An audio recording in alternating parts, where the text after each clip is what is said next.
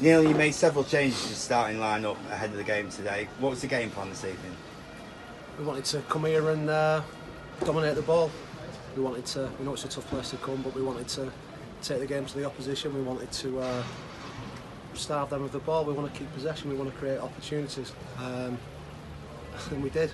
The game couldn't have gone any better really. I thought we were on top. It looked like we were going to score, and then from somewhere out the blue, we were a goal down, and I don't think nobody can tell me that we deserve that at all. In the first half, Neil, Peter Vincenzi almost scored his second goal in the week. I think he came off their defender. Obviously, it was ruled out. Massive decision in the game. Did you get a decent view of it at all? I've not seen it yet. I don't know. Your gut feeling sometimes the right one. I thought it was a goal. It wasn't. It is what it is, isn't it? The first half saw limited clear-cut chances apart from that one. How did you assess the first half? And at the break, what did you say to the team ahead of the second period? We've had 2 games this week, Tuesday, Friday. It's been difficult to get the lads on the training ground and really work at what we wanted. There's been a lot of, between myself and Danny, a lot of dialogue with the players rather than actually on the grass.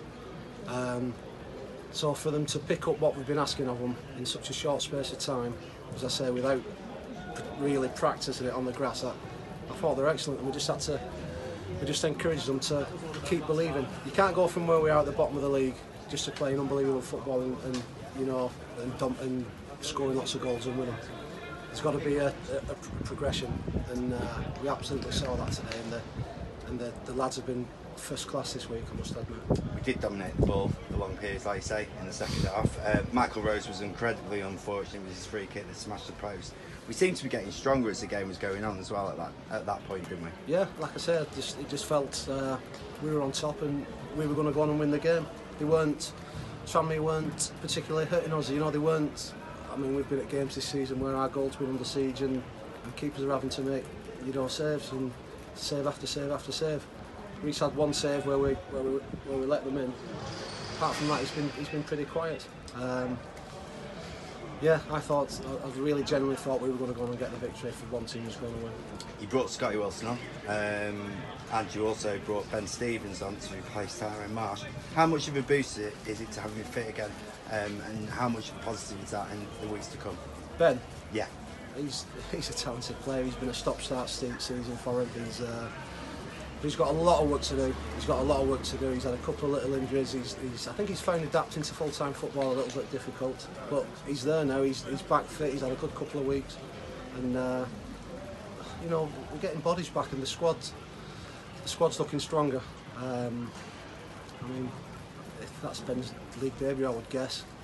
It's a big ask for such a young kid to come on and try and get an equalising goal, but he's doing the right things in training, as have the rest of the lads as well.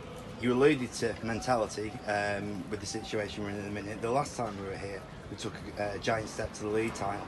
As much as that was an incredible mental victory over long periods of time of season, how much of what we're up against now is also a mental battle? Well, of course it is. We've got to have a siege mentality, and I think we have at the moment.